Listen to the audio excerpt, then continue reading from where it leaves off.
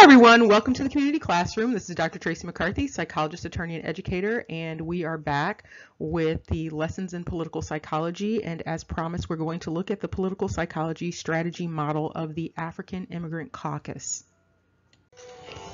And as always, if this video appears on anything other than Dr. Tracey McCarthy, it is stolen and unauthorized. Let's get started.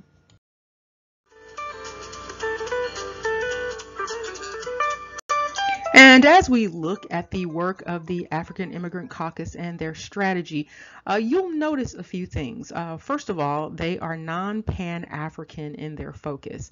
They actually focus on having a collective political voice and unity, but within their own collective. And so there's a focus on power within the United States. They have a concrete action plan. They have an exclusive membership and an exclusive focus. They also have a very long game strategy. There's a lot of collaborative support in terms of their resources in the real world offline.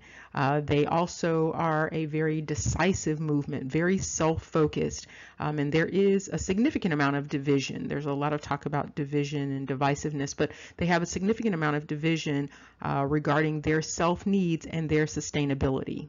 Another thing to note is that they have a single point focus, and so there is a focus on African immigrant goals and focus on the needs of the African Union inside of the American focus.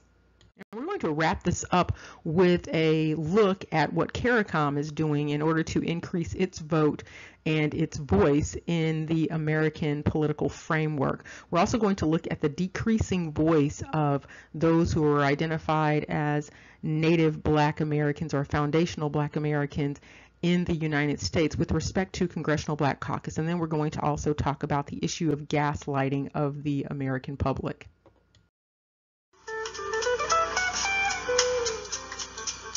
And here you can see that they are identified as a very mainstream collective voice. So this isn't a fringe movement, and it's not an online movement. Although they have an online presence, it's a very mainstream movement, and they are centered in the seat of power, which is the Metro DC area. And what their goal is to create a network of African immigrant institutions, and they are coming together to effect change through the very power of their numbers. They have been in existence since 2013. And what they are doing is using their voice and the power of that voice by using the resources of clergy and business and the political system in general. And they are equating their process and their movement to the movements of Asians, Hispanics, African Americans, and Jewish Americans. And so ultimately what they are saying is that African immigrants in the diaspora need a voice in the political system of the United States.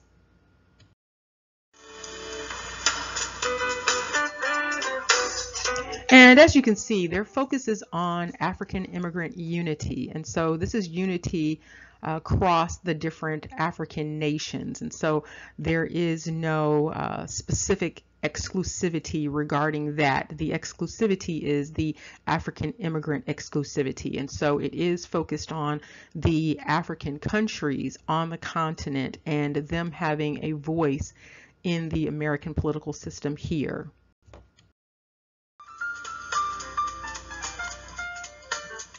And one thing to note is while a number of people might be playing the game of checkers in terms of politics, the African Immigrant Caucus is very focused on power. And so they are playing chess in a game where many people are still playing checkers.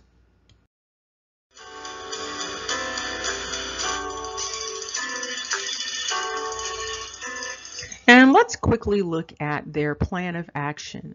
This is a great model in terms of a plan of action for any collective. And so their first objective, their main focus is the building of power. That's number one.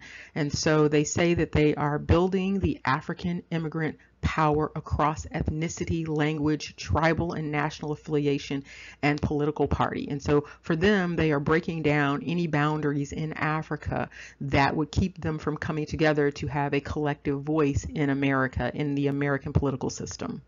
Their second thing is they are focused on determining what their specific needs are.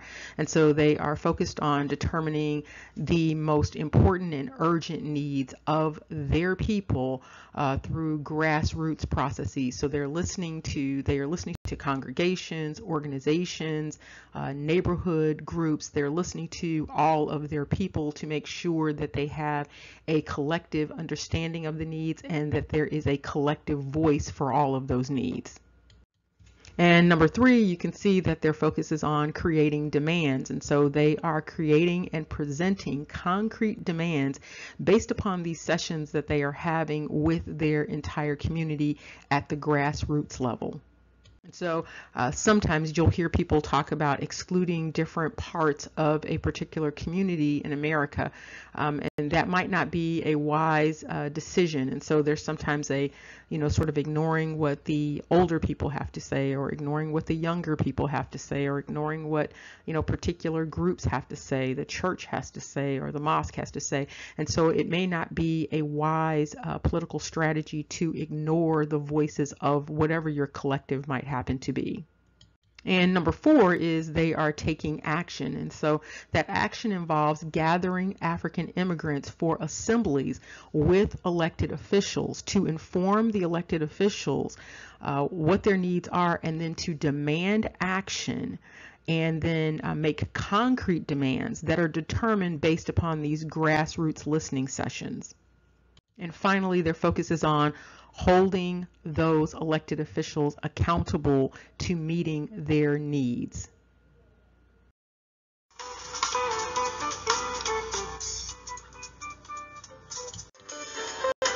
And you might want to pause here so that you can actually look at their action plan.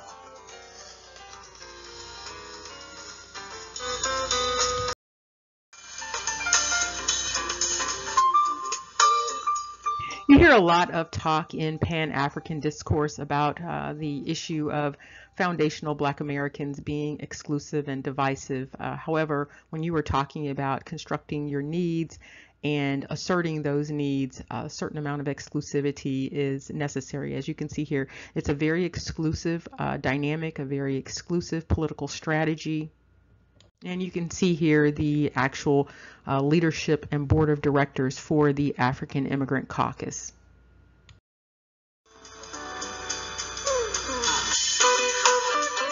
Again, this is an organization and a political strategy that has a long game strategy, and you can see their board of directors here.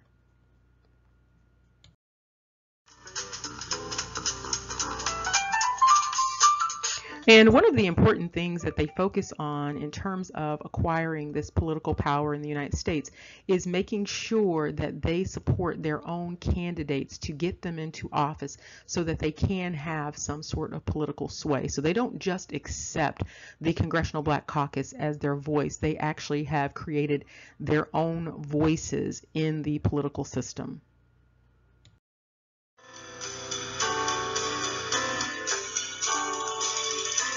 And again, they are making very decisive moves, both politically and socially and economically. And you can see that one of the things that they are, very proud of is the Africa Now and the new announcement that there's going to be a new African basketball league. And this is in collaboration with the NBA, and also President Obama is participating in this.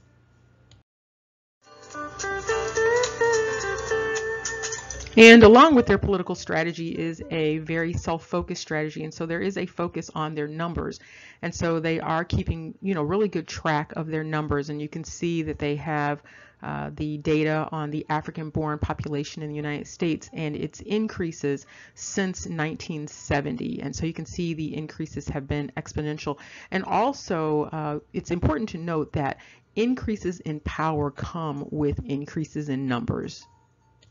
So the more people that you have in terms of whatever your political strategy is, the more power you will likely have.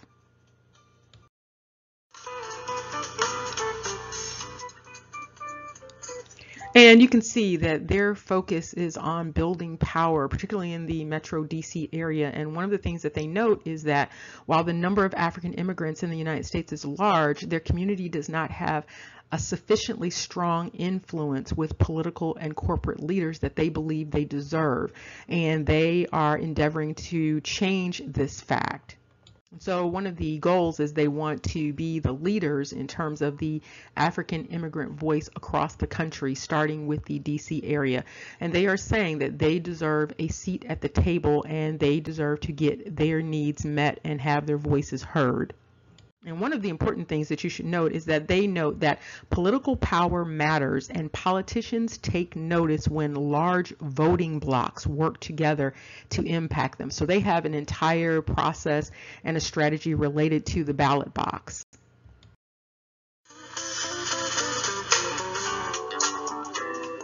Again, they have a very single point focus, and so it doesn't matter where they are coming from in Africa, their focus is on this collective.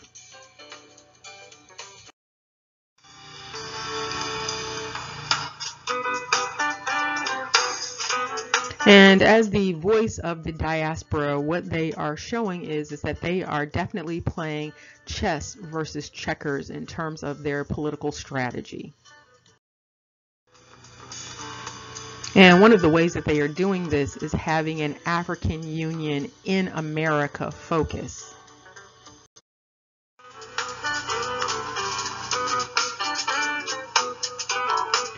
And one of the things that is keeping many Americans from exercising similar political psychology strategies is the psychological manipulation of gaslighting. Many Americans are being what is known as gaslit through the process of gaslighting. And what gaslighting is, basically, it is a psychological manipulation. And what it does is it is structured by those who are using it to sow seeds of doubt in the individual or the collective. And what's happening is with these psychological manipulators, they are causing those who identify as Black Americans, African Americans, Indians, they are causing them to question their own right to a political voice and representation. And the tools that are being used include things like denial of the concerns and the needs of the foundational Black Americans. You have also misdirection. A lot of this is going on online, as a matter of fact. You also have destabilization and delegitimization, and you also have these processes of contradiction. And so you'll have people say things like African Americans or Black Americans or Indians, they don't need to have any rights in America. What they need to do is leave America. And so you'll hear this theme of get out for foundational Black Americans.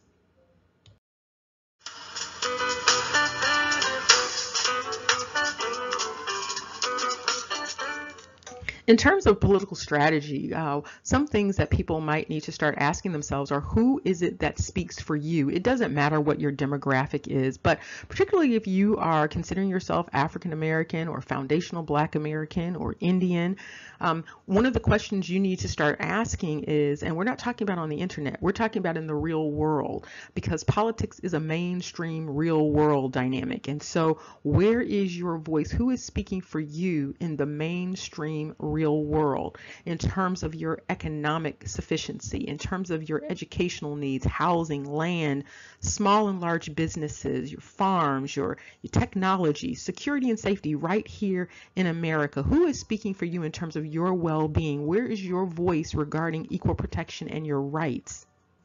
The African Immigrant Caucus, their psychological political strategy is power, and they have a long strategy going on. And so the question is, what is your long strategy? Where is your collective political voice? And Pan-Africanism cannot be your collective political voice. That is not a part of a long game strategy. Where is your self-focus?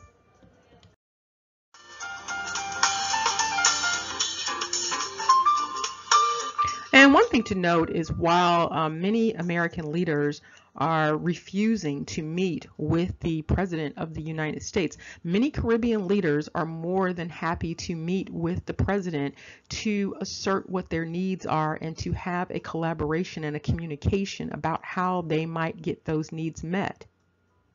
And so the question remains for many of you who are in America, who is your voice? Who is speaking for you? Who is meeting with the President on your behalf?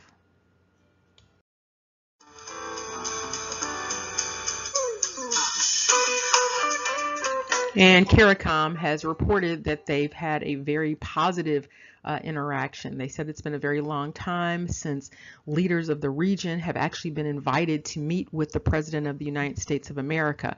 And they see this as the beginning of a much broader initiative in relation to America and the Caribbean. And many people believe that they can simply not have their voice heard and their voice will somehow be heard in America. But the fact is, you look at the old saying, a closed mouth does not get fed.